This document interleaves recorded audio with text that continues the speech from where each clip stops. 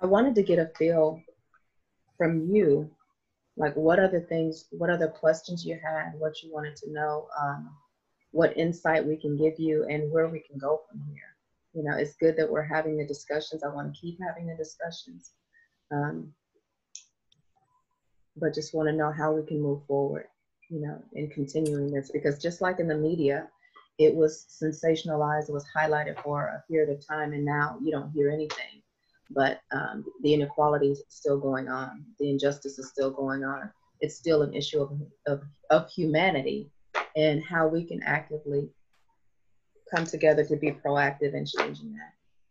And so I wanted to hear your heart, Leslie, and yours, Pollyanna.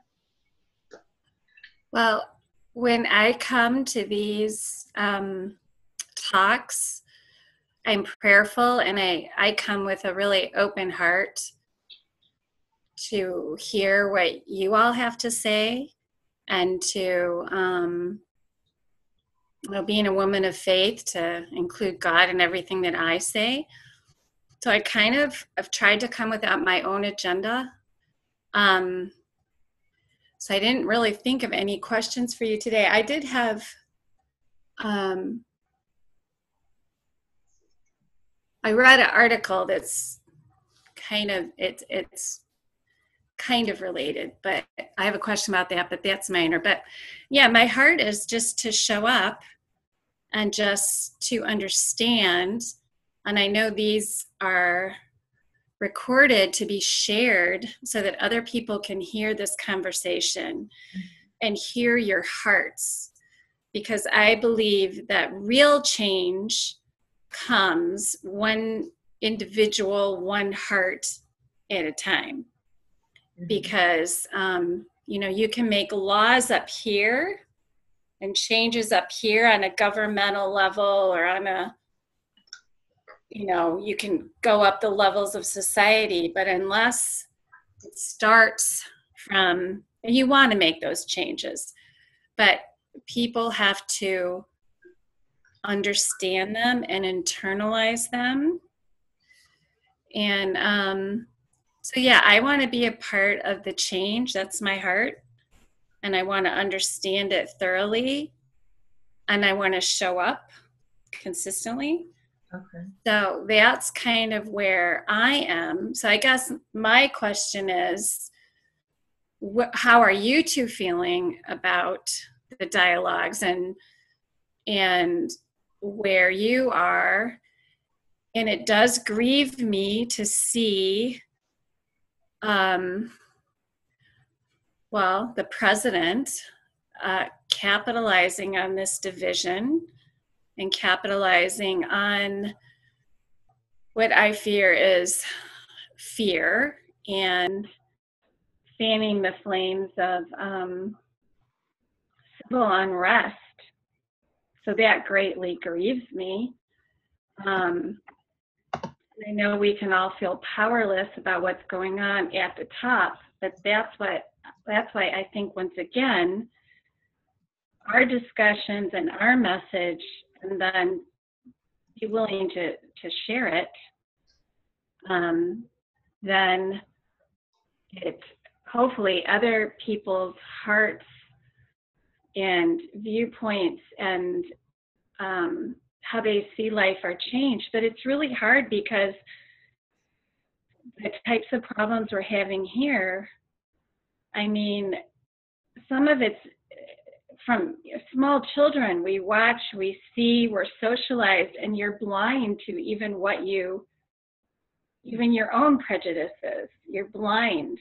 And so you gently have to unravel that. And some people, it's a terribly fearful thing to be introspective, to be self-aware, to look at where this is all coming.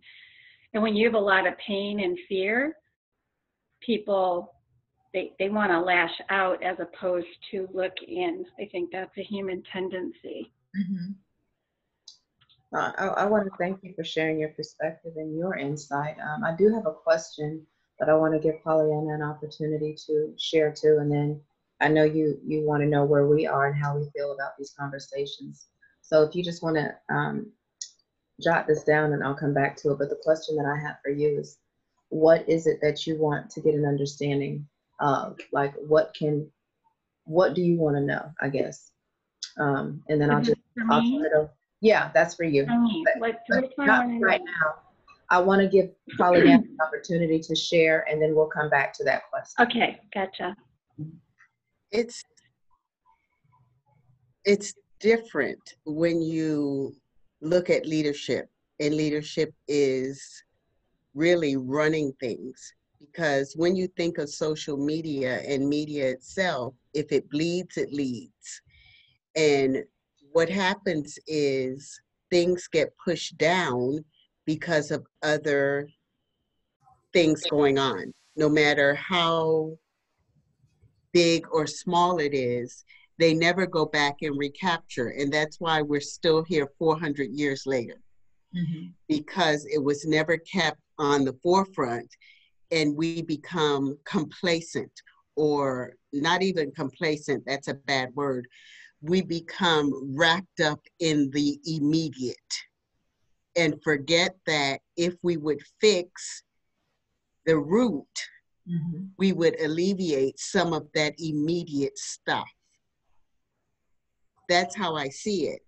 And this is about basic human rights. This isn't even equality yet. Can I just have my basic human rights? Because to me, that's what Black Lives Matter mean. Then we add injustice, and then we add equality, and then we add the other stuff.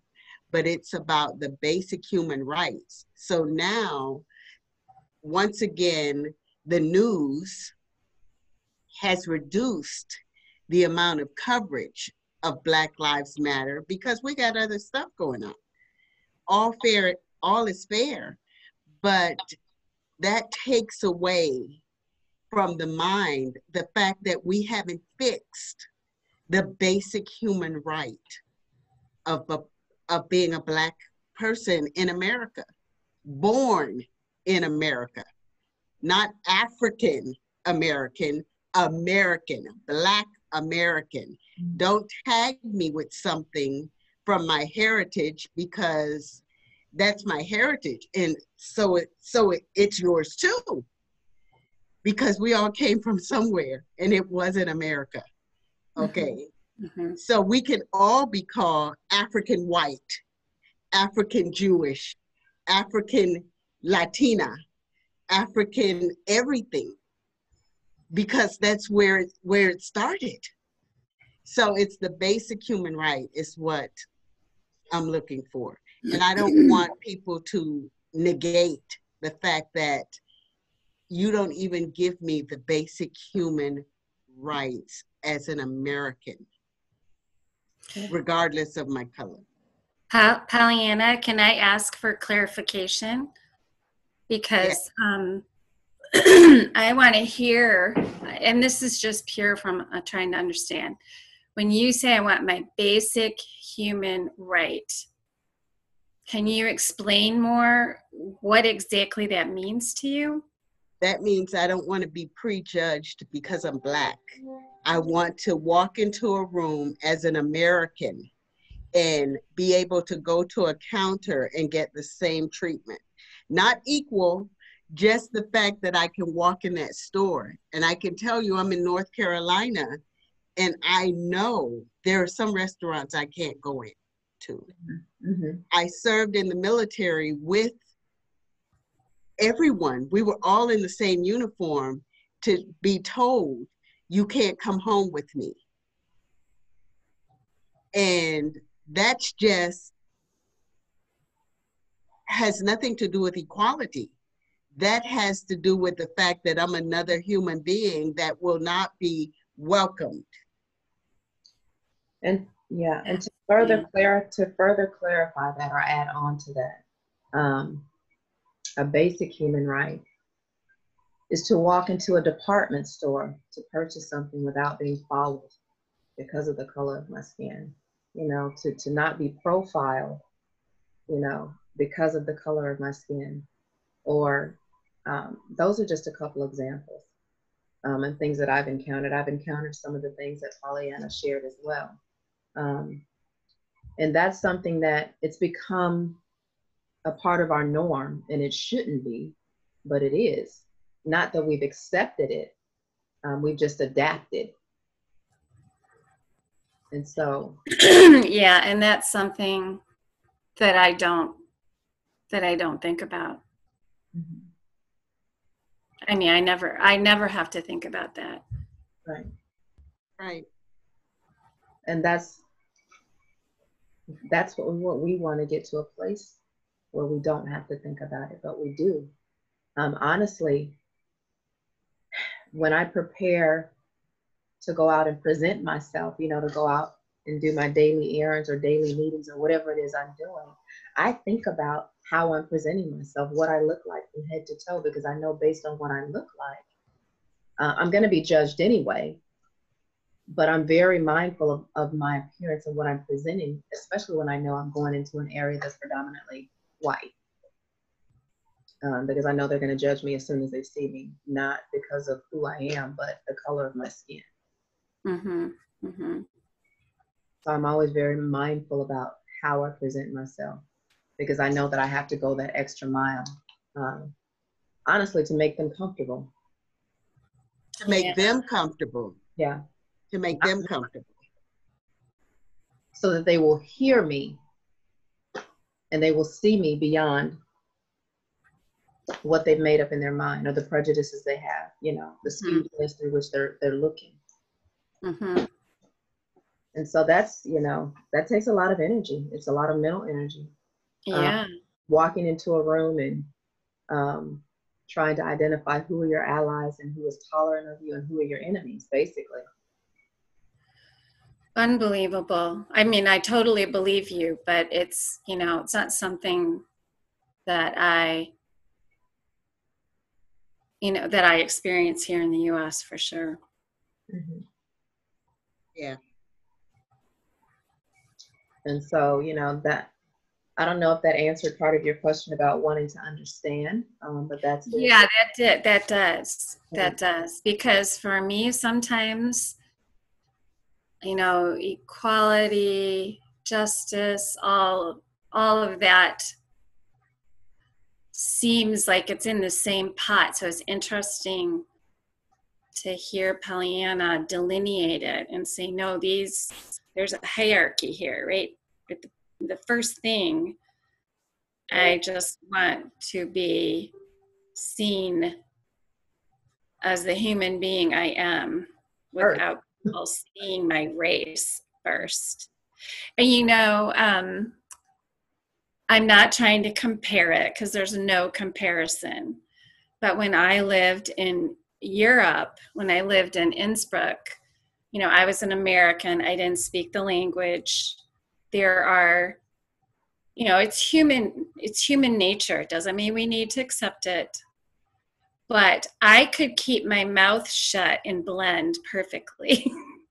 As long as I kept my mouth shut. And sometimes I tried to keep my mouth shut. Because once I talked, it was my talking that was like, oh, you're a foreigner. Right. So I don't know, that just came to mind. I have a little different experience than a lot of Americans because I have lived abroad. Please hear me. I'm not comparing that to what is going on with our institutional racism and with the wounds of this. I see it as wounds of this country. And I used to spend time thinking about why is Europe so different than the US with race?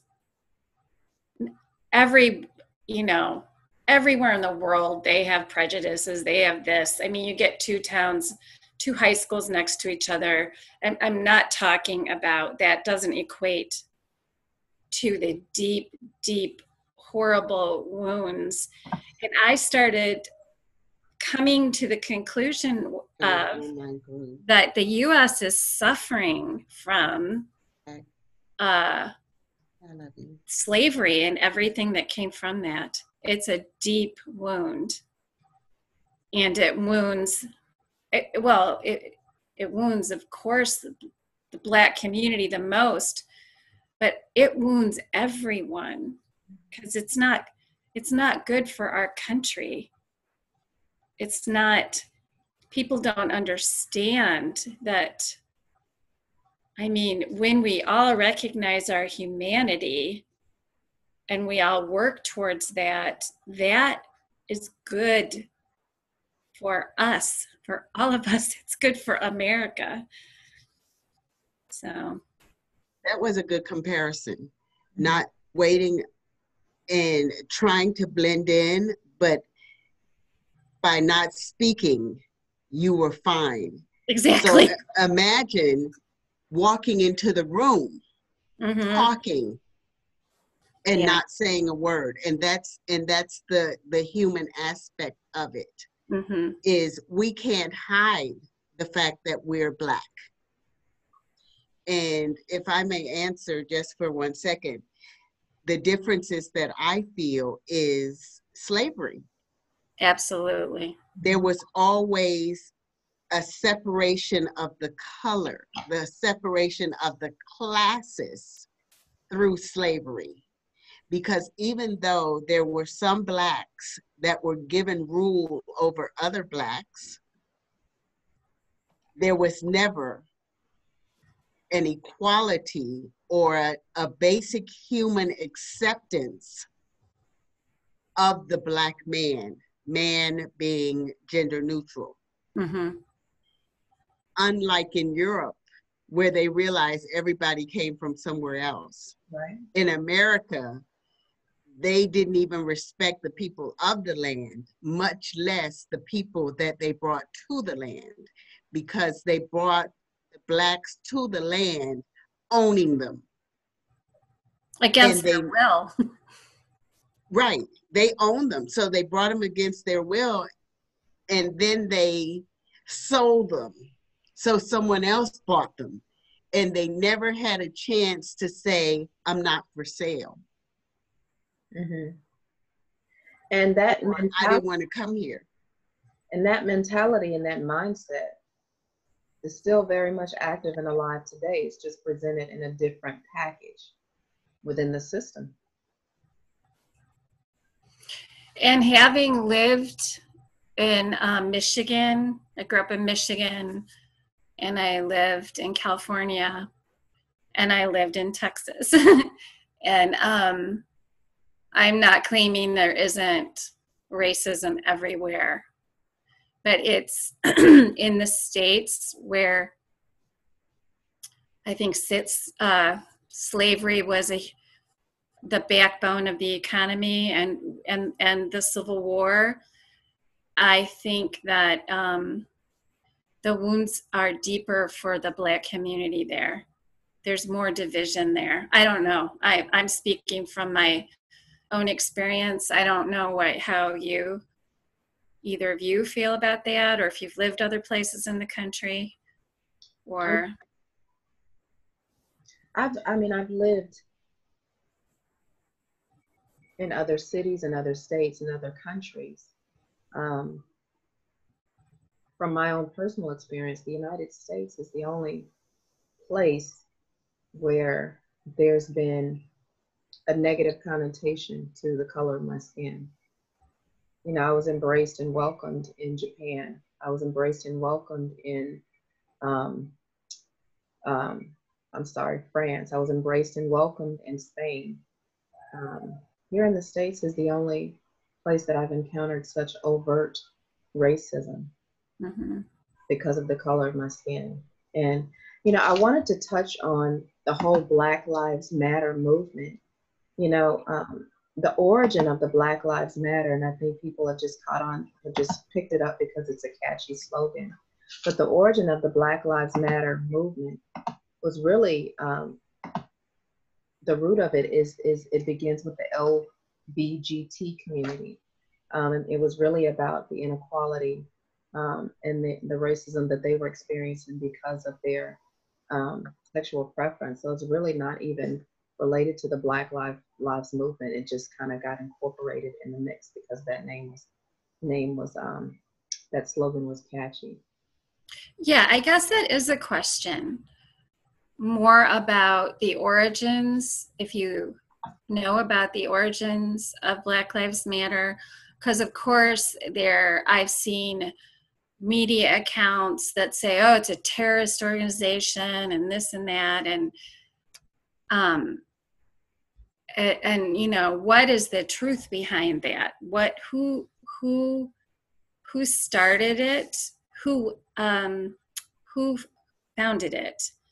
And I know it's a huge organization now, and I support it, but I am more curious, you know, because you hear propaganda or whatever you want to call it. So who did found that, and how long has it been? And was it a different name and then they adopted that name if it was started by the LGBT community? It wasn't a different name. It was started because of that community feeling that they were being discriminated against. And it's just kind of blossomed into something else. And then it became a catchy slogan, so everybody just latched on to it. Mm-hmm. So it was, and I'm gonna fact check this real quick, because people usually try to make it something that it's not. Mm-hmm. Because I knew it was started in 2013, and that's what it says, by a woman, and it has 3 different people here, but it was a social movement against anti-racist advocacy. Mm-hmm. And what happened is, like everything else, when there's confusion in the topic or confusion in the definition, people put it aside. Mm-hmm. So when she went out trying to say the importance of the fact that we didn't have civil rights, she didn't have the backing. And then when Colin Kaepernick, and this is my definition of Colin Kaepernick, which, you know, I've argued with my son about this, but when Colin Kaepernick kneeled at the football games, mm-hmm. what I said to my son was, his message was confusing, because if I could not articulate what he was kneeling for, there was confusion in the message, and that is why no one would follow it. And he wanted to tell me there was no confusion, and it took him a while before he said, Mom, I think you're right. Because if you can't explain it to me, then there's confusion. And it's easy for someone to just put it aside. Because he was trying to do the same thing. Mm-hmm. But he was doing it for injustice and equality, not for civil rights. Okay, what he was saying was, we're not equal. And what the Black Lives Movement says is, I'm a human just like you. Okay, and I might have that all wrong, but this is how I see it. I'm a human just like you. This is about humanity for me. Black Lives Matter is about humanity, about treating me humane. Mm-hmm. So that if you treat everybody like a piece of crap, treat me like a piece of crap. It's not about equality, it's about humanity. When I talk about equality, I'm talking about the same price, the same wages, the same living conditions, the same like that. When I'm talking injustice, if I jaywalk, I want your crime to be jaywalking just like mine. Mm-hmm. But Black Lives Matter is about the fact that I'm a human. This is civil imbalance. This is about the fact that I can't walk into the same restaurant. And if I walk in with you, neither one of us are going to get served. Or better yet, they're going to come to the table and ask you, how may I help you? And then just look at me. because I'm not even worthy of the address. Mhm. That's what Black Lives Matter means to me. And it's tough. It's tough because I have Black boys and girls in my family. It's tough because they can't be their authentic self, because we can't define what their authentic self is. Wow. It's tough because I have to make sure he carries an ID to go on a walk. It's tough because there's an app on my phone that says I'm being pulled over, so that it calls my house right away and starts recording. And I'm going to have to put that on my son's phone now that he's going to be driving by himself. Mhm. It's tough because he's Black and I have to worry. It's tough because I have to say, you're Black, you can't go there. And he doesn't understand, because in his own mind, he's just one of the boys. And we explained to him, it's tough because if you and your friends get pulled over, and it's not your fault that we live in a white neighborhood and you were raised in an upper lower class, upper lower, not medium, upper lower class environment, that 90% of your friends are white, and you think you can go everywhere they go. But if the police stop you, you're the one going to jail. Or worse. It's tough, or worse. That's the Black Lives Matter. That I want him to ride in the car with his friends, and if they run the red light and someone gets handcuffs on them, it's all of them and not just him. And right now, it will be just him, because he's 6'1", and he's just a little baby in my eyes. To the police, he's aggressive. My husband, to the police, he's aggressive. Okay, which immediately causes friction when he's not. My husband's never had handcuffs on. I've never had handcuffs on. And if we would have, that doesn't give you permission to do it every time, because I'm Black.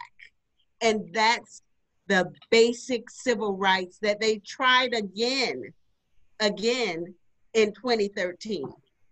Martin Luther tried it, Malcolm X tried it. They all tried it from way back. And what it is basic. Okay, my son, the oldest one, believe it or not, we were filling out an application, and come back in, we were filling out an application, and on the application, he marked Black Hispanic, and I was taken aback. I was taken aback not because he's not Hispanic, because his last name is Echeverria. Okay, so he is definitely Cuban. But when he stopped by, the police, he's Black. They don't get that far sometimes. Mm-hmm. Okay, so it's basic. Can you just see me? Because we all see color. So don't ever say we don't see color. Okay, we all see color.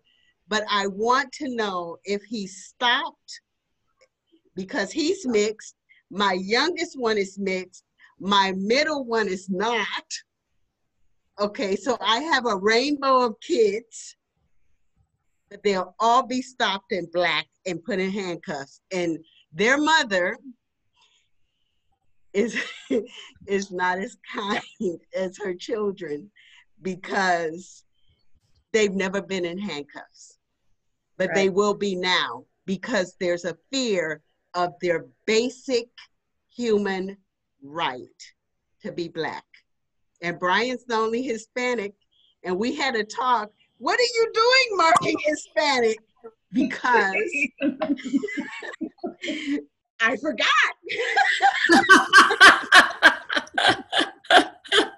And he's completely bilingual, okay, but I forgot. That's so funny. That's hilarious. Well, Pollyanna, thank you for sharing, because that really helps me understand how you see it. And yeah, we start at basic humanity. And that is probably the hardest thing to change.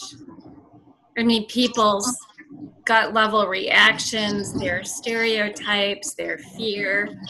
But that's why I think grassroots and conversations and keeping the conversation up and letting people hear your heart is what is, I mean, we're not going to, some people get hurt about, we're not, anyway, we're going to change. We're looking for change, and we're looking for change at individual level for those who are willing to look at themselves. Thank you, Leslie. Jen, you're just hopping on, so I'm going to do a quick recap. What we're talking about today, and hey, you look beautiful. I started off at the beginning just asking the question of Leslie, you know, what do you want to understand? Because we're having these conversations and they're great, and we want to spark conversations in others, which is why we're recording it. And, you know, just wanted to get an understand from Leslie, what is it that she wanted to understand about the challenges we encounter on a daily basis, our mindset because of the challenges that we encounter. And Pollyanna has shared, you know, her perspective. I've shared mine, and Leslie just said she wanted to get a greater understanding from us and greater and consistently what we encounter. And that's in it. I think that's in a nutshell it, right, Pollyanna, Leslie? Mm-hmm. Yeah. And so that's where we're at. So we're just kind of expounding on that. And Pollyanna made the point that she wants basic, she wants to be granted, we want to be granted basic human rights to be able to walk into a restaurant and be served, because there's certain areas that Pollyanna lives in North Carolina. If she knows she doesn't go because she knows she won't be received. You know, I've encountered and still encounter, you know, being profiled when I walk into certain department stores or certain organizations because of the color of my skin and stereotype, and having to be mindful of how I present myself daily when I know that I'm going into certain areas, wherever I'm going, because I know they're not going to judge me based on my intellect or just who I am. They're going to judge me based on the color of my skin. So I am mindful about how I put myself together. That's something that's just become incorporated in my daily regimen. And so, you know, not wanting to have to do that. Like, I'm going to tell you, even when I go do something as simple as going to the doctors, in my mindset, I'm thinking, is this man sincere? Is this team sincere? Or are they closet racists? That is my mindset now when I do it, especially the climate that we're living in now. Am I going to be treated differently? Are they going to discriminate me? Are they going to give me a different pricing system? Even when I'm going to, you know, do things business-wise, are they going to offer me the same opportunities that they would offer someone that was not of color? You know, are they going to make me aware of those opportunities because of the color of my skin? So those are just some of the things that, you know, we encounter on a daily basis. And then, you know, for our children, as Pollyanna was sharing, you know, fearing for her sons, you know, because there is a fear more so than there are for women, but for African American men, there's this fear and this hatred of them, you know, on site without cause.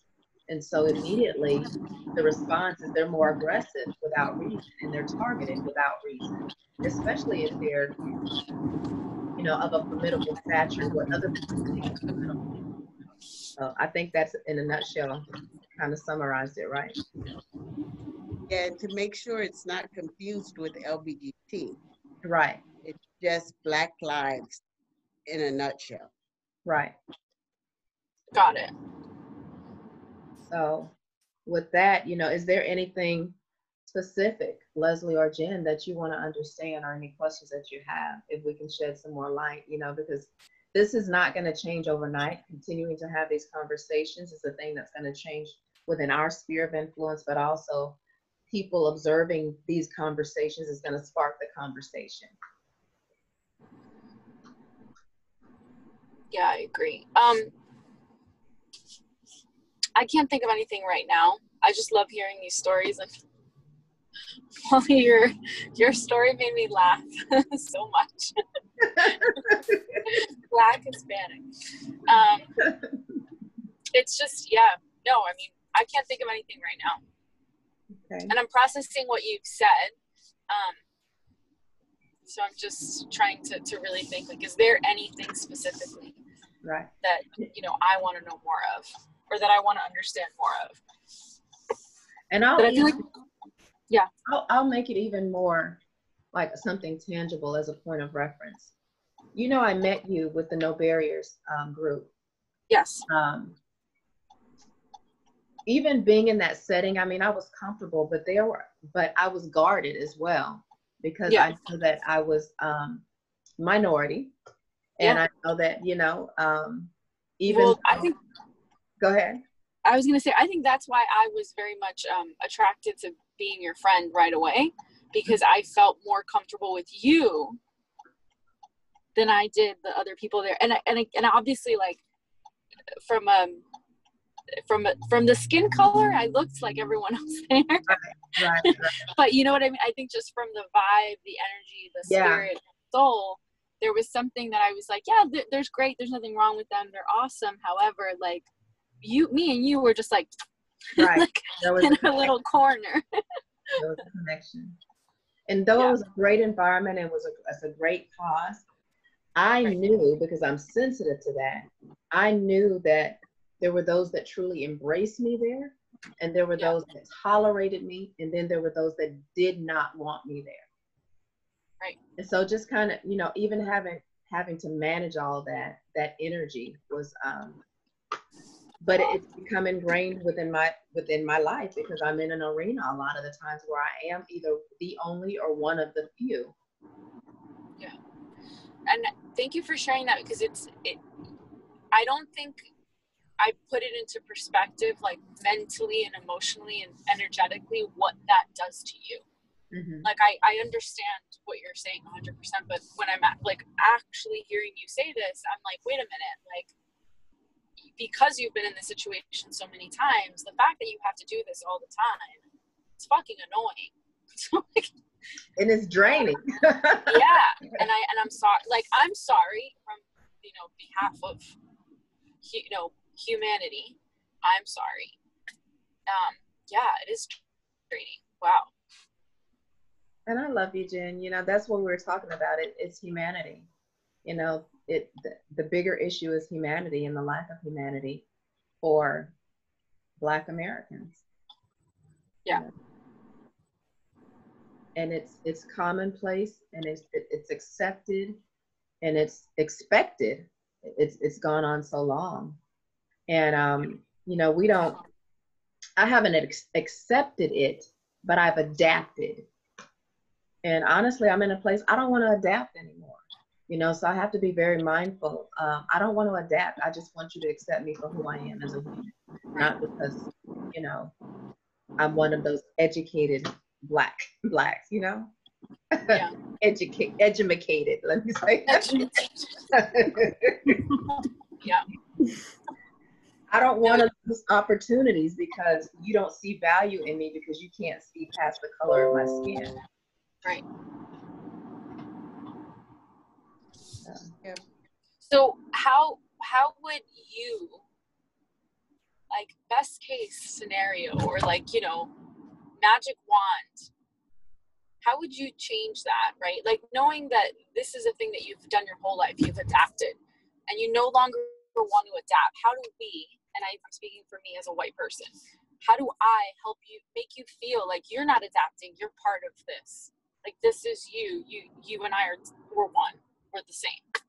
Like, how do, is that, yeah, like, how do we do that for you? Or how would I make you feel like that? Pollyanna, you want to answer that, and then I'll follow up.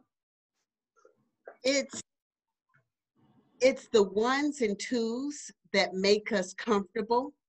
Mm-hmm. It is when we gather with your friends,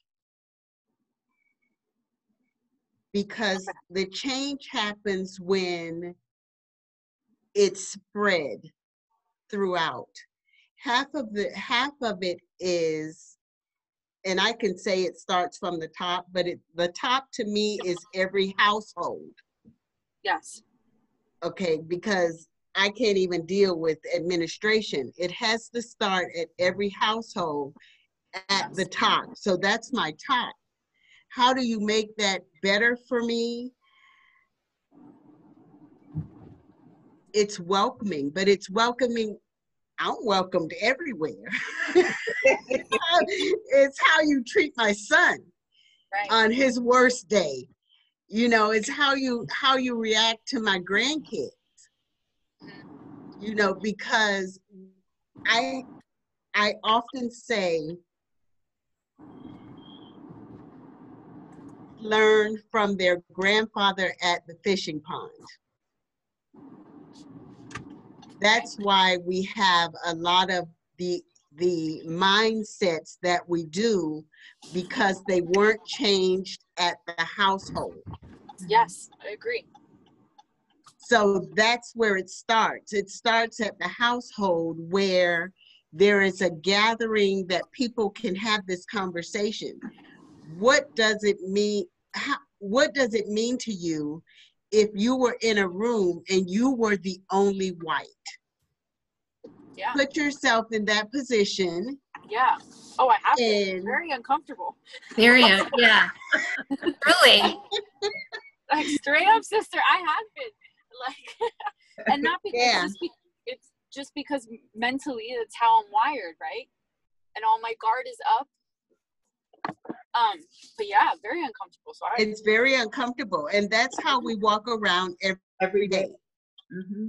You know, you go into a store shopping and you wonder why the person looked at you at the store, or why when you walked in, yours was the only ID that they really looked at.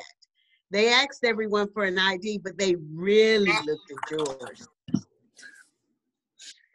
So, okay. Thank you for wearing a mask. You're welcome. Are you going to the drive-through? I wish. I have to jump off and drop off some money. Okay. Do you need my address?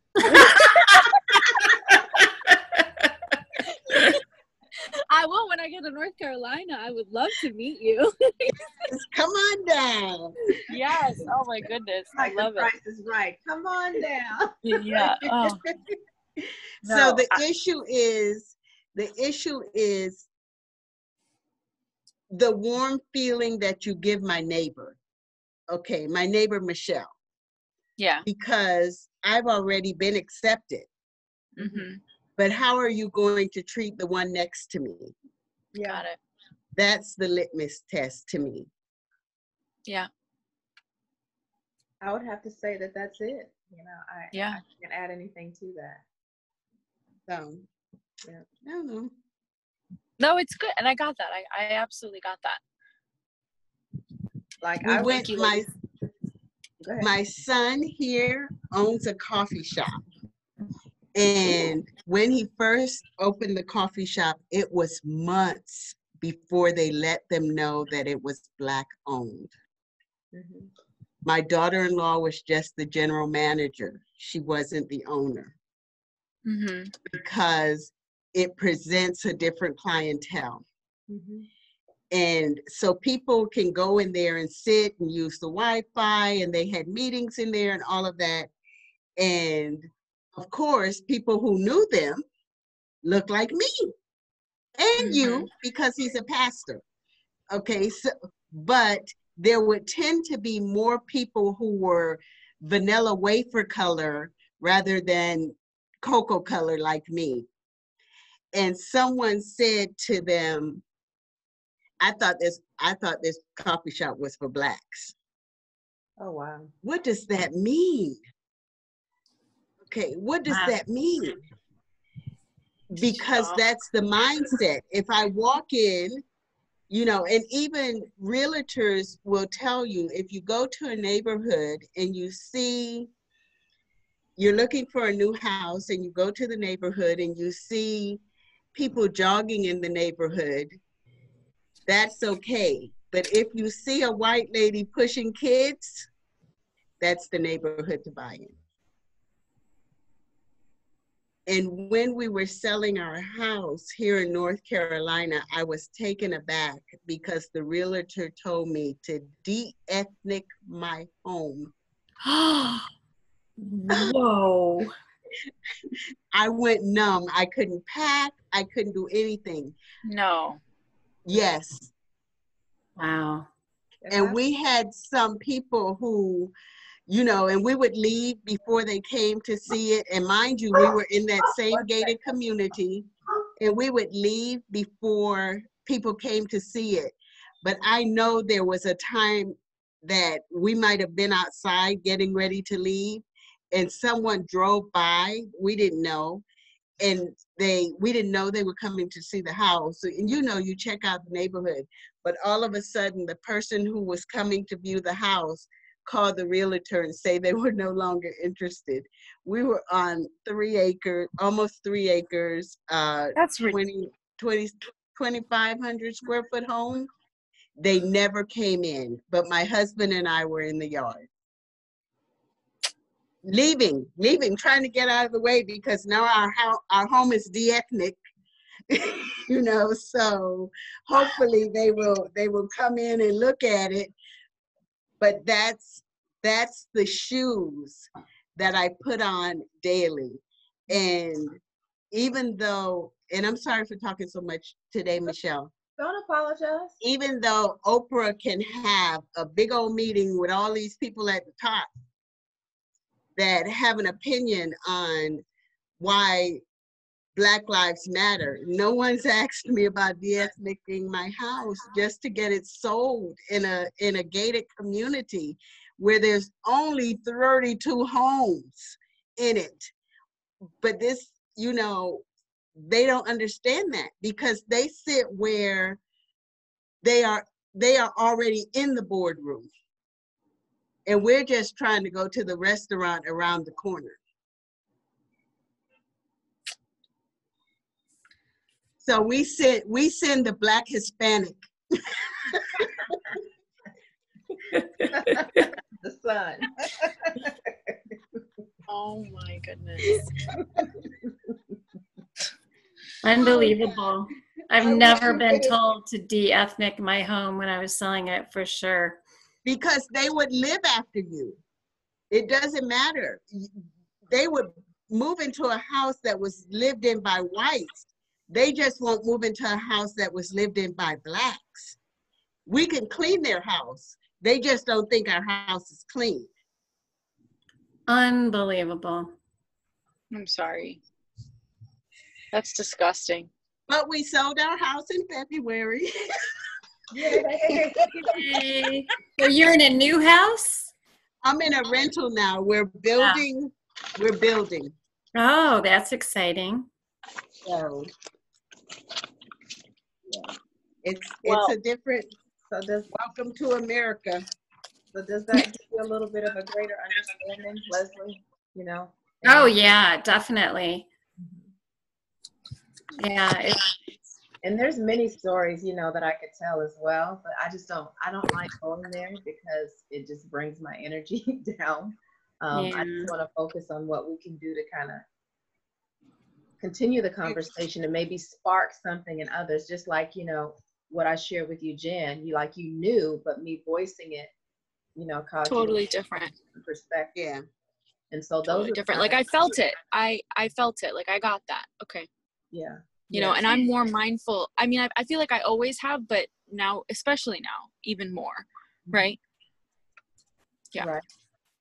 Yeah. And even, you know, going into different organizations like women's groups and business women's groups, and, you know, I've gone to numerous business groups that were predominantly white. And when I walked in, it was like, why are you here?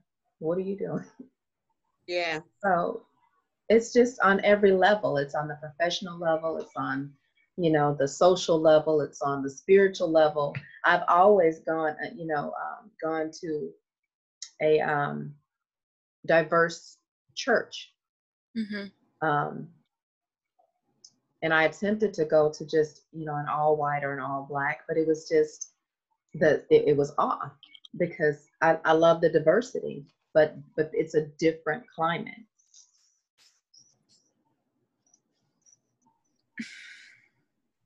So having these conversations is good because it gets people thinking. It gets them, remembering or, bringing things to the forefront that they might not have thought about. And the awareness, I believe having the awareness is the first step in creating long-lasting change because it sparks conversations and it sparks, different mindsets and different perspectives and different thought patterns and processes for people to be more aware of what they can do when they see Mm-hmm. those things happen. Mm-hmm. And I'll speak for my generation. I might be the oldest of all of you. I think I am. But anyway, I know that people that are in my age range, they want to say, oh, I'm not prejudiced. I'm not racist, because and they're saying this when they never encounter a black person in their daily life. So I don't know how but they see that they see that they personally are not, that they're not looking at their own blind spots Mm-hmm. and their own knee-jerk is the best word I can think of, reactions, and they're not also listening to the Black community and listening to people's experiences and people's pain and people's desire for change, who are living it every day, because it's easy to forget about it. Yeah. I'm living in northern Michigan. It is a very white world here. Very white world here. And so it's easy to not think about it. It's not even so, but people need to think about it and they need to understand it. And I believe this is a one person at a time. And if you change one person, then you can change their children, their grandchildren, their neighbors. Not everyone is going to be receptive, but there are people who just simply don't think about it. Yeah. Don't. Well, because they've never had to experience it. Right.